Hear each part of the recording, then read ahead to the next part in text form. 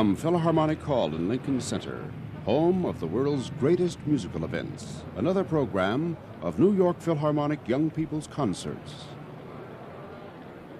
with Leonard Bernstein.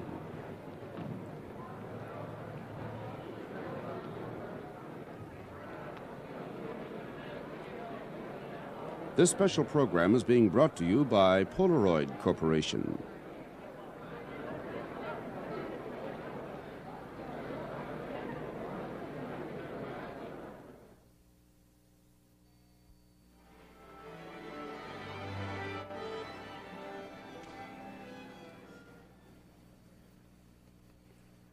And here is Mr. Bernstein.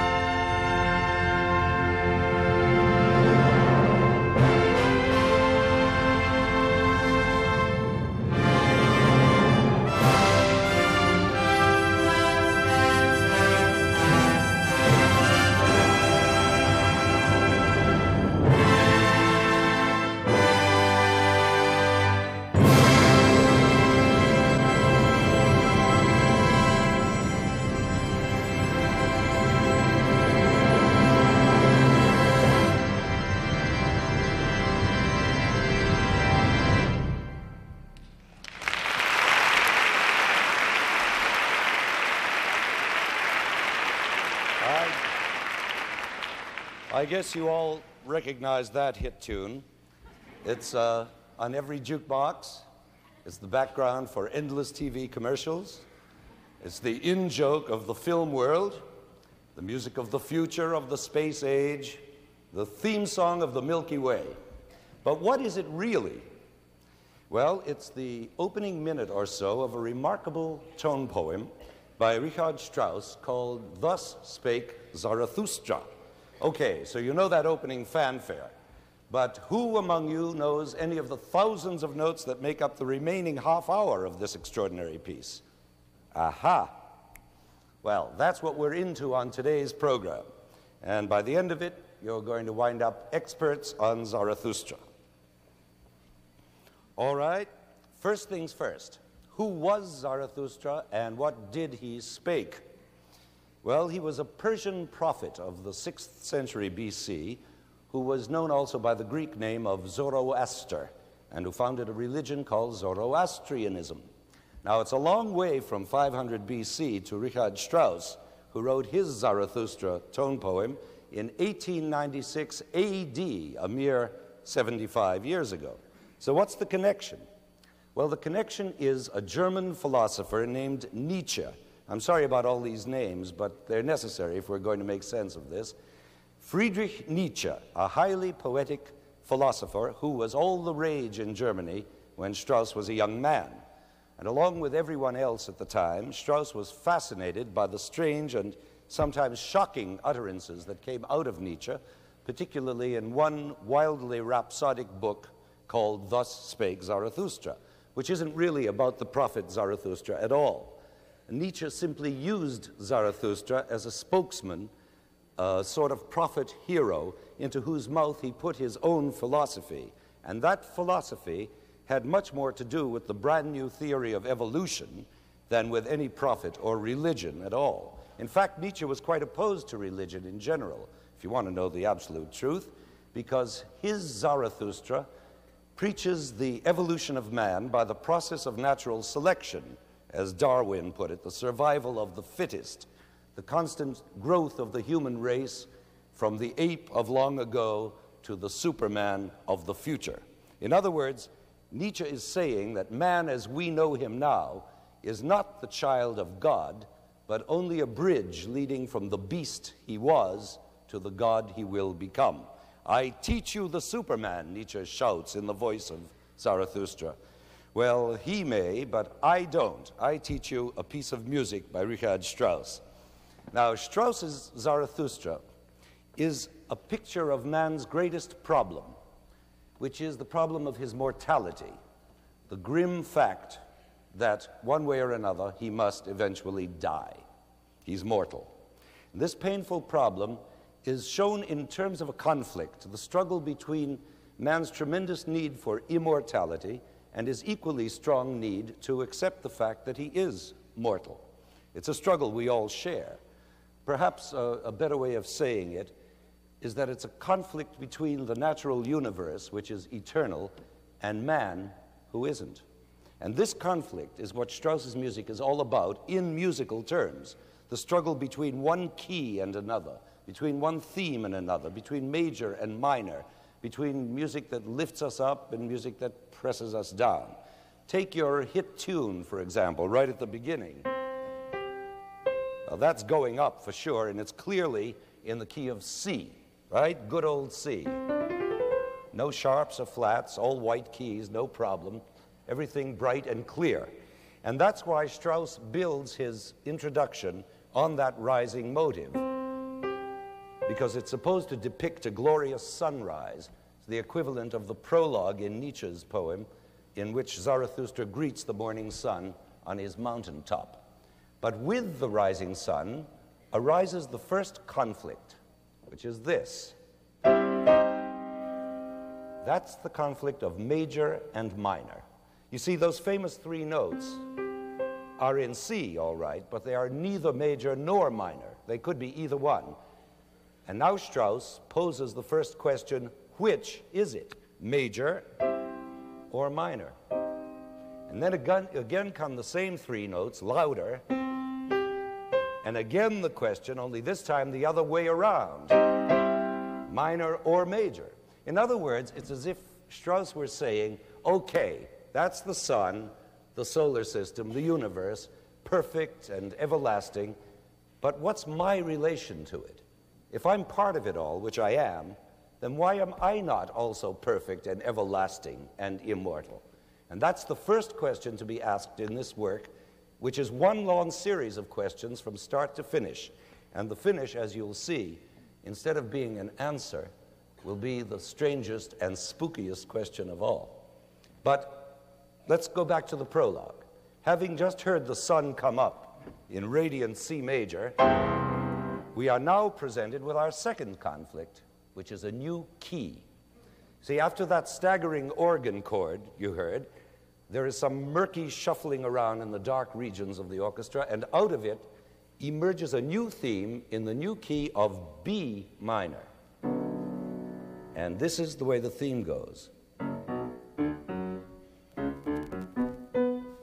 Now that would represent, in its first tentative form, the spirit of mortal man striving up to cut loose from his mortal bonds. Now that key of B is as close as you can get to the original key of C, isn't it? They're right together. And that's just what makes the difference between them so poignant, that they're so near and yet so far. In other words, man feels in his hopes and dreams so close to immortality, and yet it just manages to elude him. And so it is with C major and B minor. They're practically touching, but they're light years apart. Of course, we're also going to hear this new striving theme eventually in B major, as well as B minor.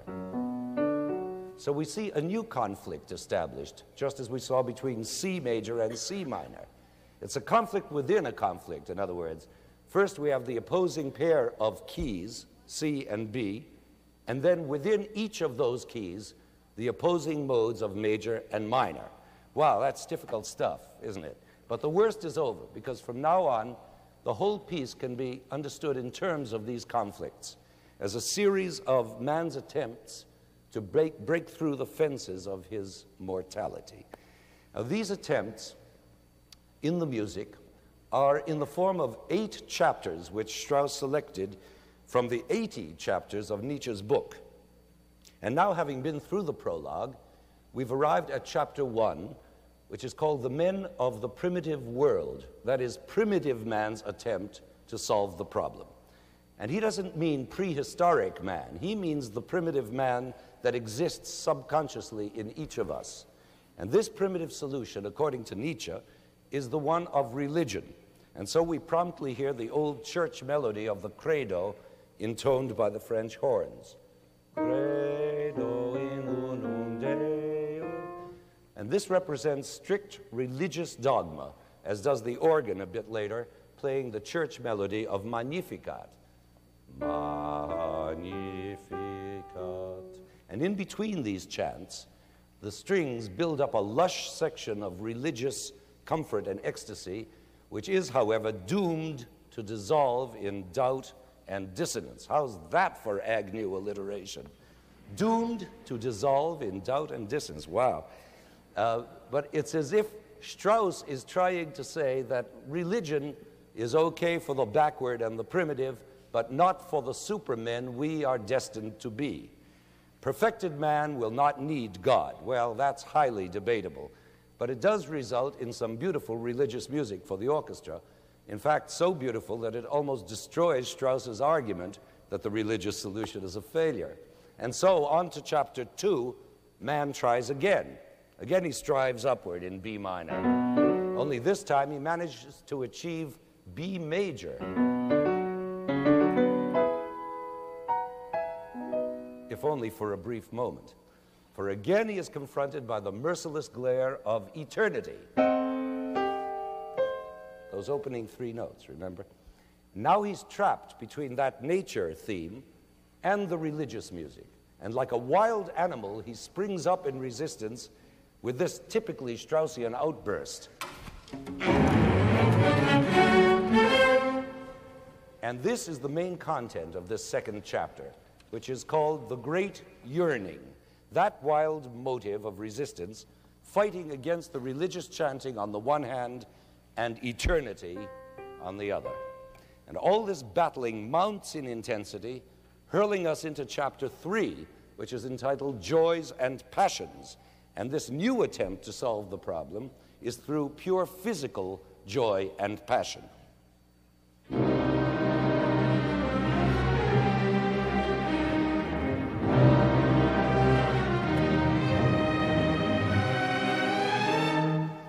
But at the height of that passionate chapter, there blares out in the trombones a whole new grotesque motive which blows the whole thing apart, like this. Now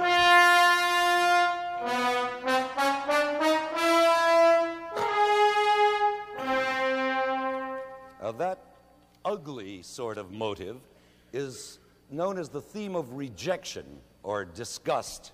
And that's the third and last theme I'll ask you to remember. There's the nature motive in C, which you know anyway from the commercials. And there's the striving theme, right, in B, and this rejection motive. Now, the weird quality of that last one comes from the fact that it's related to both keys of C and B. So it's really in neither key. In fact, it's in no key at all. And that's what makes it say, I reject. I reject all keys, major and minor. I reject this whole solution of passion, all the solutions so far. And so, in disgust, this chapter melts away into chapter 4, which is called the Grave Song, where we're forced back into our mortal B minor and into a tangle of counterpoint in which all the themes are pressed together into a dense, gloomy mass that weighs us down and down, as though there's no solution. It's like man sinking into a pit of despair. For reasons of time, you're not going to hear that chapter today, you lucky people, because it's very depressing. But I wanted you to know about it anyway, because the point is that man never gives up. At the very bottom, where he can sink no lower, he starts a new attempt, chapter 5, which is the solution of science. Now, for Strauss, the perfect musical picture of science and learning was obviously the fugue, the dry, formal, academic fugue. And this fugue takes place mainly in the very low bottom of the pit regions of the orchestra, in the cellos and basses. And the subject of this fugue is an amazing one. It begins with those famous 3 notes in C, but then goes on to include all the 12 tones that exist in music. This may not seem so amazing these days, but in 1896, believe me, it was a shocker. Listen, it goes like this.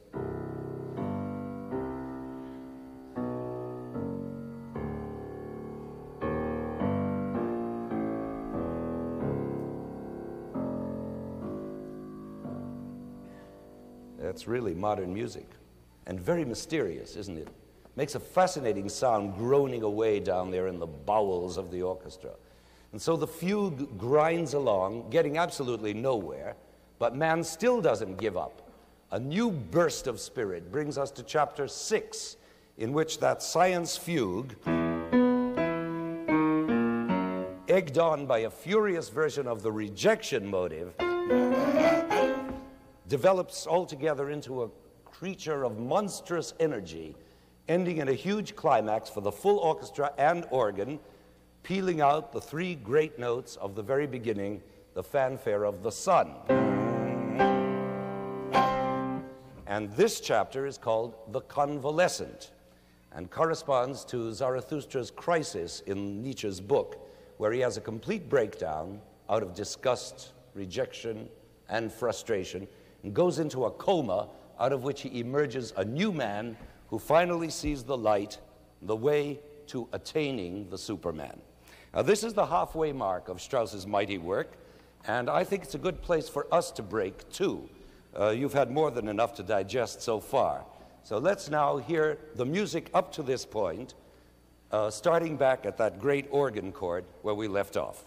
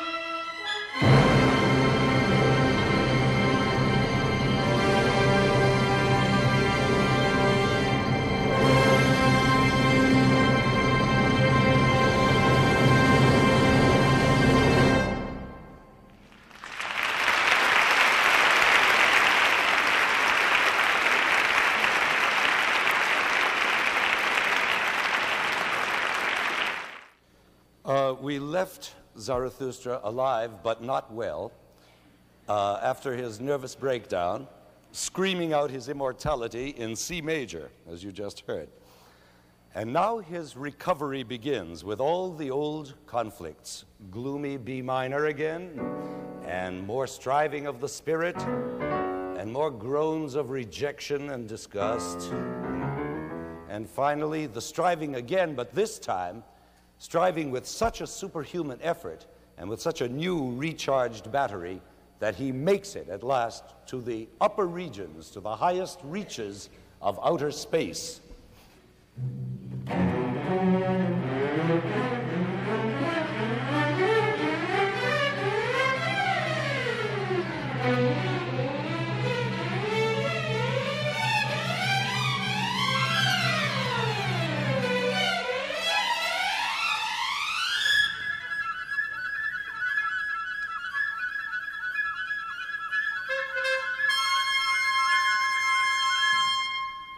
And that's where the convalescent Zarathustra has finally arrived by sheer will and spirit out of his sickbed.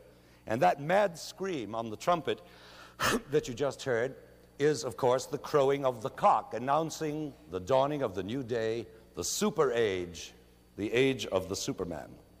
And so suddenly Strauss's piece has turned into a ball, a gas, high, with cocks crowing and the stratosphere trilling away, planets whirling and space rushing by, all in maniacal good humor. Even the old rejection theme is now a loony laugh.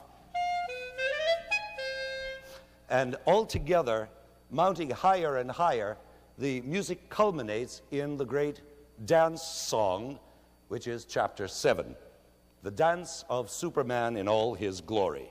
And of course, needless to say, in C major. Now we're really spaced out in this tone poem, and what does Superman's dance have to be? Well, you know, you've all been to the movies, a Viennese waltz, of course, right? And this one is, believe me, a super waltz. I won't give you any examples of it because it's such fun, it's so easy, tuneful, and lilting that you'll get it immediately. But as it spins on to its reeling climax, all the themes of the piece are gathered up by it and waltzed dizzily around. It's a frenzied build-up, and at this second and final great climax of the work, an enormous bell chimes midnight, 12 strokes, as the rejection motive takes over the scene in full power. And with that, the whole C major bubble bursts. The dream crashes, the stars come crashing down, bringing Superman with them, tumbling down, floating down, quieter and quieter, until at last we slip, as if by magic, into a suddenly peaceful B major. And this is the 8th and final chapter, called the Night Wanderer's Song, in which apparently man, or Zarathustra, or Strauss, comes to terms with himself, accepts his mortality, and finds peace. You notice I said that this peaceful coda is in the key of B, which is man's mortal key, but it's B major, not minor. In other words, the major achievement of all human striving, which is final serenity.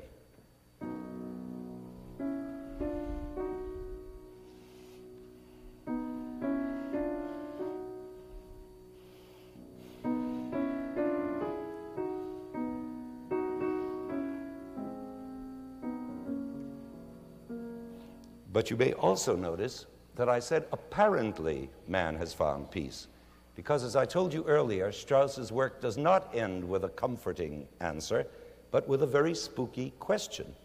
And to ask this question, Strauss has written one of the most extraordinary endings in the history of music. Now listen closely.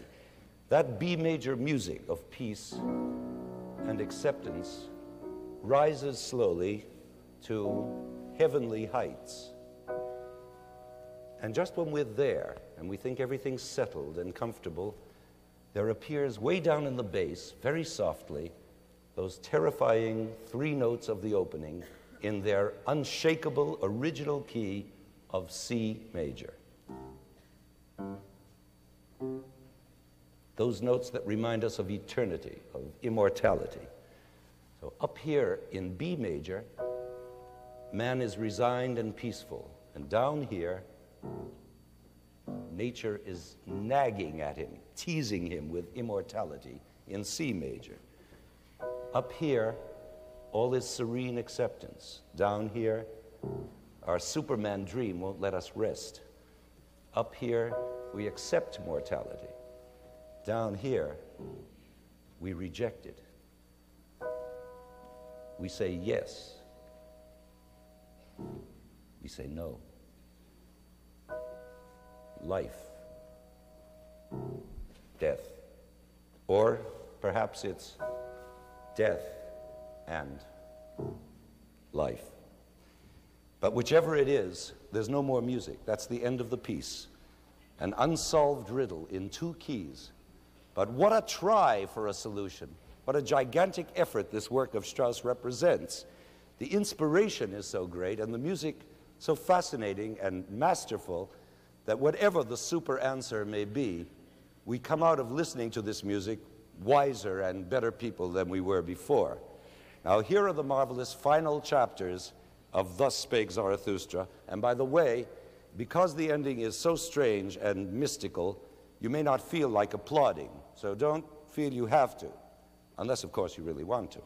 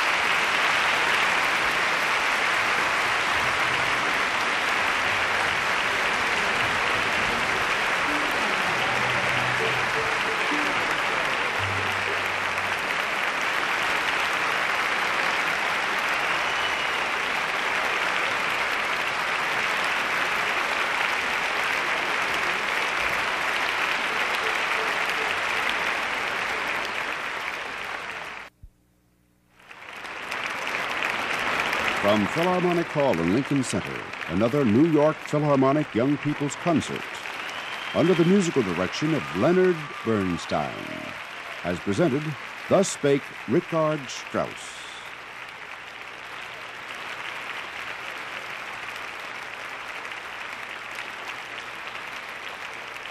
Heard in today's program was Strauss's tone poem, Thus Spake Zarathustra.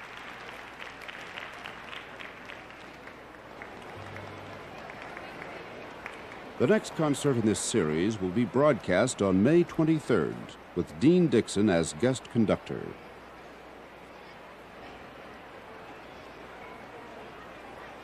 This program was recorded in Philharmonic Hall and was produced and directed by Roger Englander. This special program has been brought to you by Polaroid Corporation and by the Kitchens of Sara Lee.